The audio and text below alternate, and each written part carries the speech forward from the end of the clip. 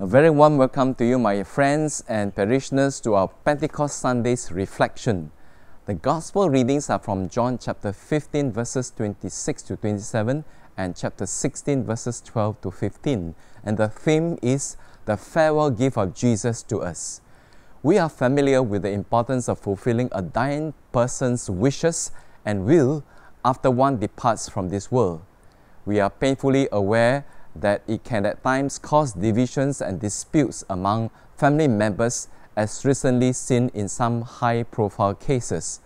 But more importantly, it is a good time to review our lives and look back with gratitude and be thankful for the gifts and the goodness of life which God has bestowed on us and our families and friends.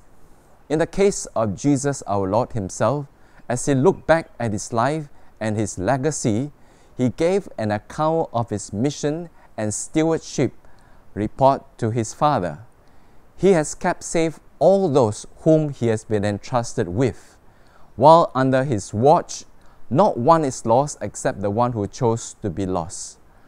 He has given us everything he knows and learns from the Father.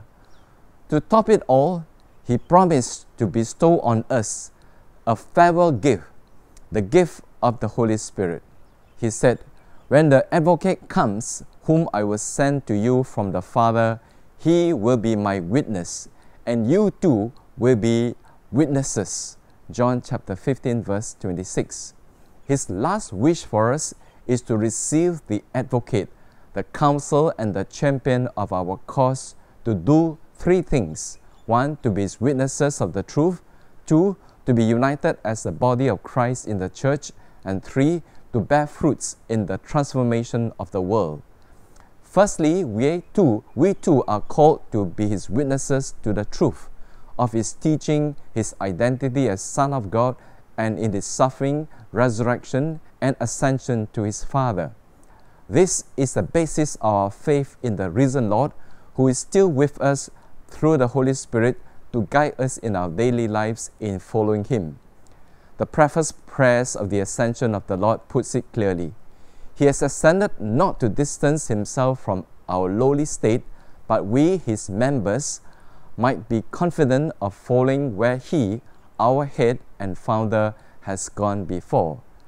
Simply put, we not only believe in this truth and in his word, but know also for a fact that we too have been given a share of the eternal life of our risen Lord, who sits in glory at the right hand of the Father. Secondly, unity among us in the church. Jesus desires that we must be united and be one in his two-dimensional love, as he prayed. May they all be one, just as we, Father, you are in me and I in you, so that the world may believe it was you who sent me. John chapter 17 verse 21. Our vertical dimension of love for Jesus and the Holy Spirit is the glue that unites all the faithful members of Christ to God. The document of Second Vatican Council in Lumen Gentium, Light of Nations, echoes this beautifully. The Spirit dwells in the church and in the hearts of the faithful as in the temple.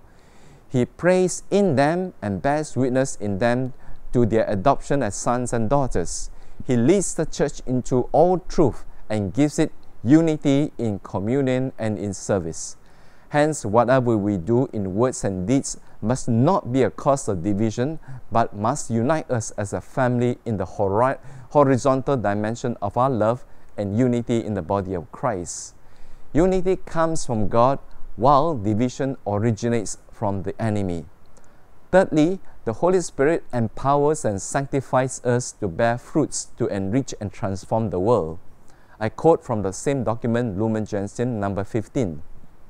Moreover, the Holy Spirit not only sanctifies and guides God's people by the sacraments in the ministries and enriches it with virtues, he also distributes special graces among the faithful of every state of life, assigning his gifts to each as he chooses.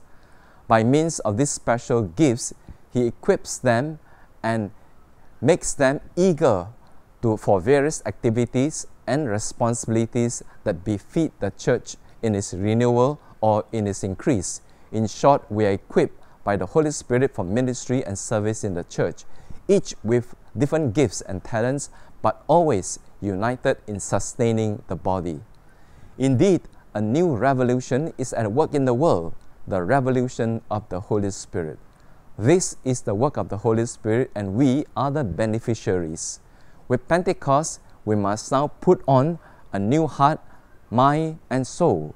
We must change our lives to live in holiness and joy in the way of our socializing, of working, and of responding to the needs of the world. We must now be transformed by a spiritual renewal to share in the life of God, the life of Christ, and the life of the Spirit at work in us. Only then would the farewell gift of Jesus to us be truly received and appreciated. So with that, I invite you to have 2 questions for personal reflections. First question, how have I experienced the presence and power of the Holy Spirit in my life? Second question, what more can I do to build up unity in the body of Christ? And so with that, I invite you to join me to pray together with Mother Mary for protection. Together, O Mary, you always shine on our path as a sign of salvation and of hope. We entrust ourselves to you, health of the sick, who at the cross took part in Jesus' pain, keeping your faith firm.